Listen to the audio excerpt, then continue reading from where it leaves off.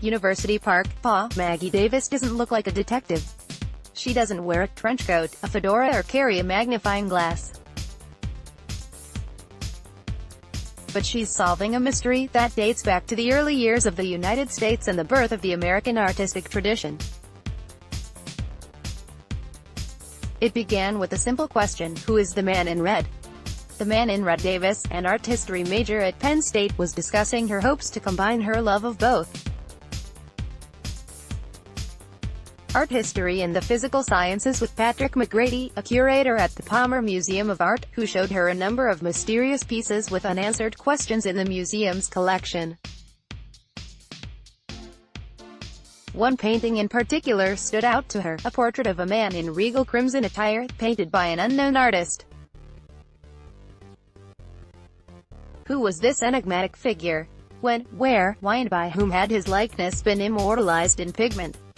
Davis found herself a bona fide mystery, one she had the training and tools to solve through her art history and biochemistry studies. Ever since high school, I knew I wanted to combine science and history, to use science to study history, and when I took my first art history class here at Penn State, I fell in love with the field, said Davis. Now, through this project, I'm really able to take everything I've learned and figure out how to apply science to answer real-world questions. For McGrady, this type of work exemplifies the kind of cross-departmental collaboration that represents the future of the museum, while also demonstrating Davis's drive and talent on the cutting edge of her chosen field. She's using approaches that art historians and conservators would use in tandem. Art historians often don't have scientific expertise, while scientists often lack a high level of art expertise, and Maggie is doing both, McGrady said.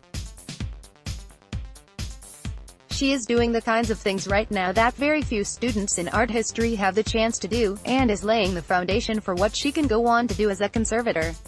With the support of McGrady and the College of Arts and Architecture, Davis was ready to get to work. But all she knew was that the painting had been donated about 30 years ago by a British woman from a notable family, who believed the subject was one of her ancestors. With no other leads to go on, Davis did what any detective would do, her legwork. The investigation through extensive genealogical research, using the donor's family name as her starting point. Davis's detective work led her to uncover the legacy of one drive.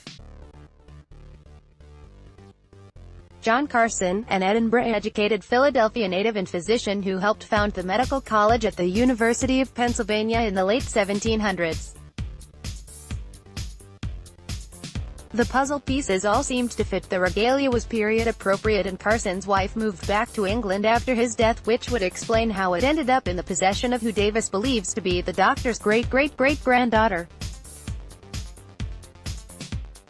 But Davis is a scientist, and she knew she would need more evidence to support her case, and maybe a little help. But luckily, like any good detective, she had the perfect partner to help her crack this case: the researchers of the Materials Research Institute in the Millennium Science Complex. Our lab was planned and conceived around interdisciplinary research, said Vince Boyan, a surface scientist with the Materials Characterization Lab and one of the researchers who's joined Davis in her investigation. This project is a great example of how we can apply materials characterization across disciplines. There is a great deal of very interesting and useful science and research that can be done when our disciplines interact. Julie Anderson, Center, an electron microscopy specialist at Penn State's Materials Characterization Lab, and Maggie Davis, a senior at Penn State majoring in art history, work on an elemental analysis of paint flakes provided by Davis from an 18th-century painting.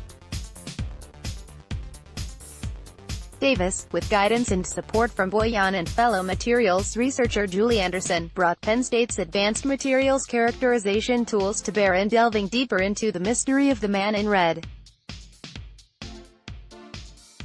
Davis, having previously written about the applications of the branch of science known as spectroscopy, knew she could use X-rays to reveal what elements are present in the painting's pigments.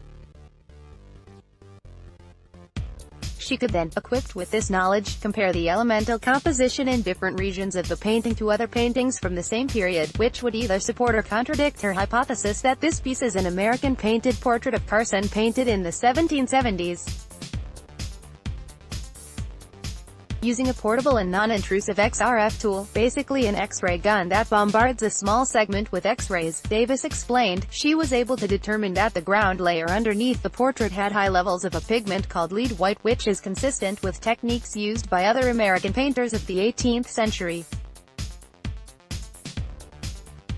Every new clue Davis uncovered seemed to confirm her theory, but they also raised new questions, deepening the mystery.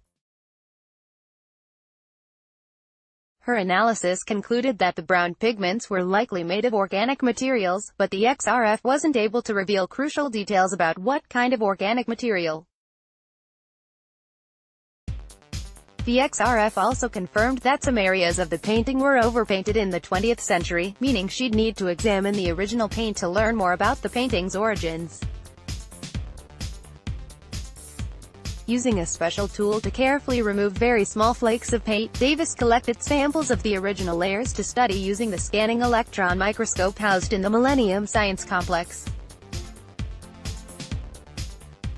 Although she's still not sure of the makeup of the organic materials in the brown pigment, Davis discovered that the red pigments get their color through small but highly concentrated deposits of mercury and sulfur, another clue to the origin of the painting that fits into the materials used in early American art. The conclusions: although some mysteries behind the man in red remain unanswered, we'll probably have to use another form of spectroscopy to analyze the organic materials. Davis said excitedly, many questions surrounding the man in red now have answers. The Palmer Museum now has a better understanding of where the portrait of Dr. John Carson fits into their collection, and into the American artistic tradition. She and I have had a number of debates whether the work was painted in the 1770s or between 1791 and 1794. I was arguing for the latter date, but now I think Maggie might be right, McGrady said. She's developed a remarkable understanding of these kinds of tools, what they can do, and what information they can give us. Frankly, I've been very impressed by her scope. For Davis, she hopes to publish a research paper detailing the course of her investigation and her findings. As an aspiring art conservator, this project has given her a foundation she plans to build on over the course of her career. We'd answered one question, then 6 more would pop up, Davis laughed. But I've learned so much about the tools and techniques that I'll use in my career. This has been such an amazing opportunity.